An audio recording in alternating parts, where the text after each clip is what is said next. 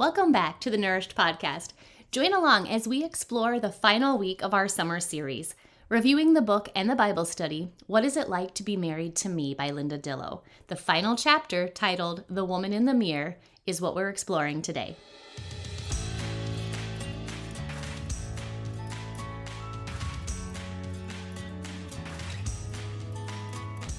Linda opens up this final week of the study, challenging each of us to look into the mirror and complete the mirror test, which was inspired by NFL coach John McKay.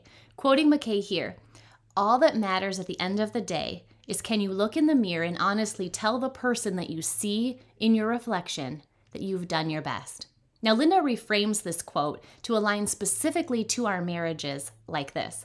All that matters is if you can look in the mirror and honestly tell yourself that you have been a faithful wife. Can we honestly say to our reflection that we have taken our responsibility and our assignment as a wife seriously? Now, did any of you take a moment this week to review your marriage statement from week 2? Did it hold true as to what you had originally written? Or did you find yourself making some changes and adjustments after you walked through this full study? And did you decide to share it with your husband? I would love to know how this practice specifically, or this study holistically, has impacted your marriage or you as a wife. Please reach out to me and share. I would love to hear from you, and you can find all of my contact information in the show notes. I loved the stories this week of old love. I pray that each of us has the opportunity to walk through experiencing old love. But we certainly are not promised that.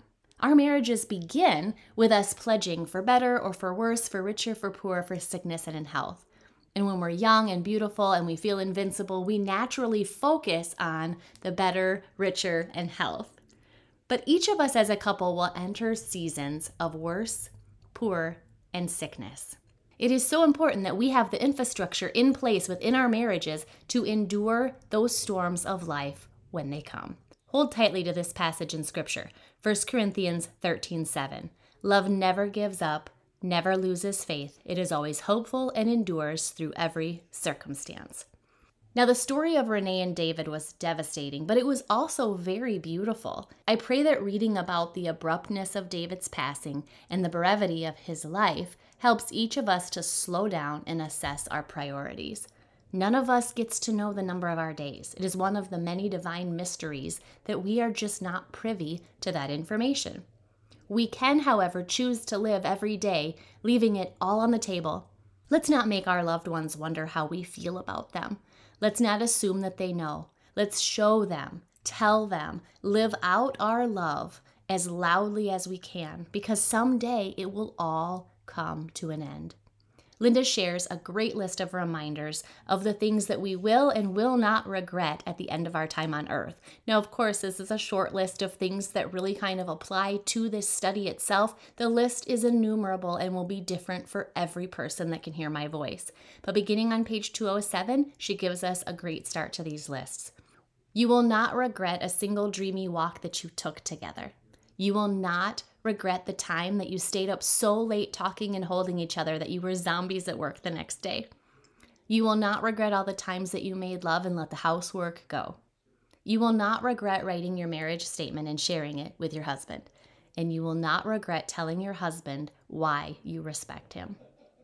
We will, however, have many regrets along the way, right? We will regret the hundreds of hours that we spent fighting.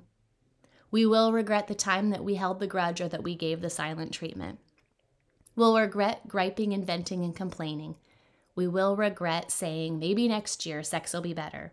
And we will regret not really believing that our time as lovers was limited.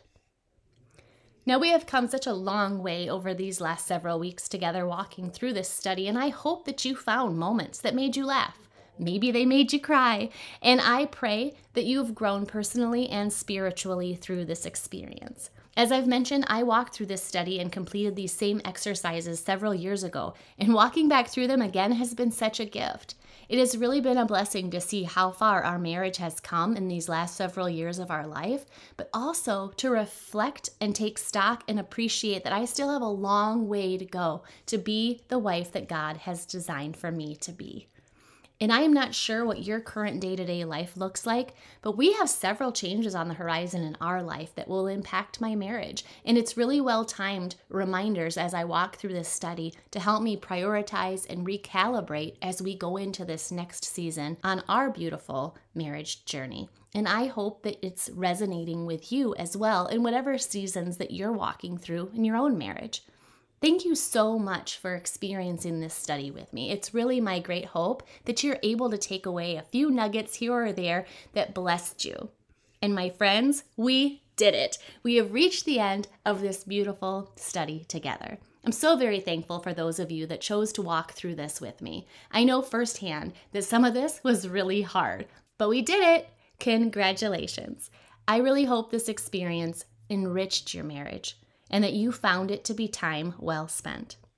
I will leave you with one of the quotes from this week's reading from William Coleman. Love never fails.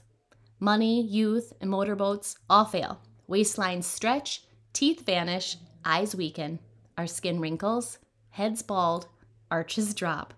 But love and love alone never gives up. Until we meet again, my sweet friends, I pray that each of you is choosing to boldly do what you can with what you have from where you are to ensure that your marriage is fully nourished. And that's a wrap. I look forward to connecting with all of you next week. Take care.